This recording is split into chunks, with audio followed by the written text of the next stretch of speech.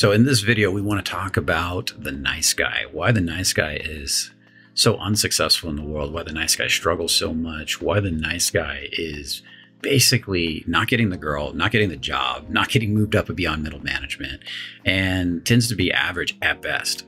Well, what is it about the nice guy that makes him this way? We're going to dive right into that. Before I do, I want you to like, subscribe, and share, and definitely comment in the video. Now let's dive right in.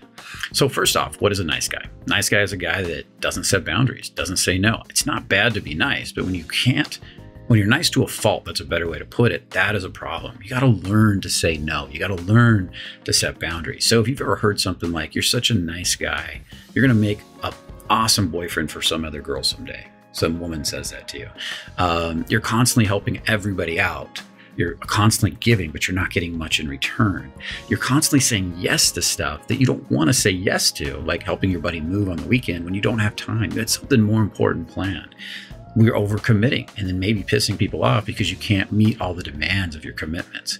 So basically, nice guys are constantly going out there trying to please everybody else. They think they're going to get their needs met by making other people happy. They think they're going to get their needs met by making everybody happy, and then everybody's going to give to them. But ultimately, because they're making such an effort to make everybody else happy, and they're doing it out of manipulation, we'll get to that in a second, they're actually causing more problems than they're solving by being nice. You see, when you're nice, it's awesome. When you're nice and you're genuinely nice and you're giving and there's no attachment to return, that is an amazing, amazing thing. But when you're giving because you have to, you're giving because you want something in return, you're trying to get everybody to like you, they feel it. It has a subtle psychic communication that pulls on people and they don't respect you. They might take advantage of you though, get you to buy them lunch, get you to buy them dinner, hang out with you, and they don't even realize they're doing it. They just know you're a nice guy. That's how they see it, but subconsciously, they kind of take advantage. Now, when you look at this at a deeper level, with women, it's so powerful. Think of Elvis, think of James Dean.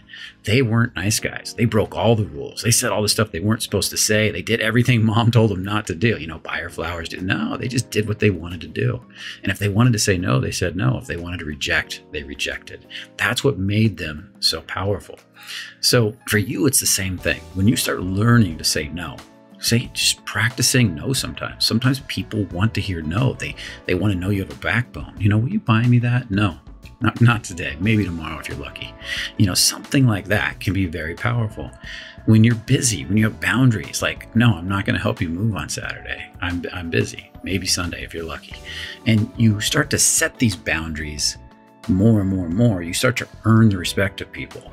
You start to pull them in more and more. So what I want you to do, if you've got any of these traits of the nice guys, I want you to start thinking about ways that you manipulate people, the ways you try to pull people in to get you to like you. And I want you to start to write them down. Maybe you constantly say yes when you don't want to, and then you get burned out and you say no and you hide from everybody for a while. That's a common trait of a nice guy. Or maybe it's the never saying no situation. There's so many people that you never say no to, and think about that. Who are those people? And I want you to start writing down what is not working for you, where you're overly nice in the world. Maybe you don't ask for a raise. Maybe think about tension. Wherever you don't step into tension is a problem for the nice guy, because the nice guy is terrified of tension because that's what upsets people. So any place you're not stepping into tension, any place you're not setting a boundary, any place you're not saying no, any place you're not creating a rule for yourself, I want you to start thinking about doing that this week. Make a list of 3 or 4 areas you could say no, 3 or 4 areas you could set a boundary. And I want you to go out this week and practice doing that. If there's somebody in your life you're constantly giving to because maybe it's somebody you really like, practice say one no this week. See what it feels like. Set that boundary. And back up and notice what goes on inside your body. Learn to relax inside of it. Learn to get comfortable with it. There's another in your life where you have somebody that you love hanging out with, but there's never any tension. How can you create some tension in that relationship? Kind you tease them a little bit. Say, I don't know if I want to hang out with you this week, and just kind of play back. Or say something like, you know what? You're kind of a pain in the ass. Play with that person. Push those boundaries. You need to go home right now. I'm done with you. and learn to push those boundaries, learn to play. So I want you to think of where you can say no more. We're going to go all the way back to this. I want you to think of where you can say no more, where you can set boundaries more, and start practicing saying no and practicing setting boundaries. Pick 2 or 3 areas. Maybe you have some women in your life you need to learn to say no to. Maybe you need to set a couple boundaries and set a couple rules. You're going to find you're going to get more respect. You know, on Saturday, I'm really busy. I'm not going to be available. Sorry, I know you want me to take you out. Oh, I know you want me to help you move, but I'm just not going to do it. And notice what that feels like. Notice when you step into that tension, how much that pulls on you or pushes on you. And start to learn to relax into it. Start to learn to get more comfortable with it. And this will start to help to break your nice guy syndrome. On top of that, I want you to start looking more at alpha males in society. Think of Elvis. He's a great one.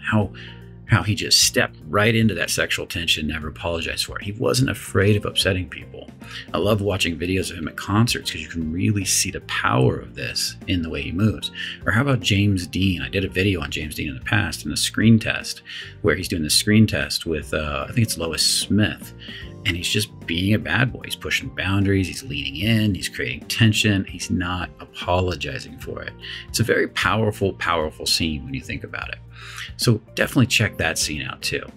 Elvis and James Dean were very powerful with the women because of their bad boy tendencies. I like some of these older celebrities that have passed on or moved on. Another great one was Marlon Brando. If you look back at some of his old movie clips, you can see why he was so polarizing with women. He wasn't afraid to say stuff that might make other people uncomfortable. You know, walking up to a woman and saying, you know, there's something about you, you're really sexy, can scare a lot of men, but it's so powerful for a bad boy. It'll scare some women away and pull some women in. Now, I'm going to cap this off by talking about a friend of mine who's definitely not a nice guy.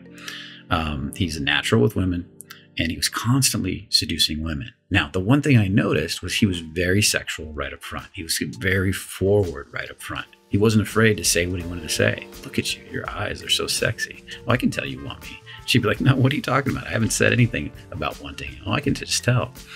And some women would get turned off and they'd run away. Those weren't his girls. And other women were pulled in by it and seduced by it. And it was interesting to watch because in his mind, he wasn't concerned at all with the ones that ran away. Matter of fact, he would say they just couldn't handle it. He was comfortable being himself. And if somebody else couldn't hang with him, he was comfortable with letting them go. In his mind, though, his little fantasy, everybody wanted him. But because of that, because he wasn't afraid to swing and miss and lose, and he did really well. And he ended up being amazing with women and developing amazing relationship later because those same skills are used to play with the woman that you end up ultimately falling in love with, teasing her, bantering with her, saying no to her because you're not afraid of the tension. It all boils down to the tension. Okay, so hopefully you like this video. Definitely make sure to like, share, subscribe, do all that, and definitely put a comment in the video and let us know where you're being a nice guy in your life.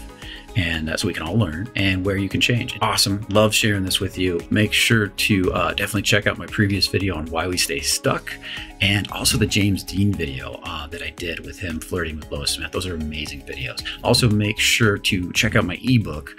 I have an ebook on the art of fearless seduction. You'll see something in the banner of the website or down in the video.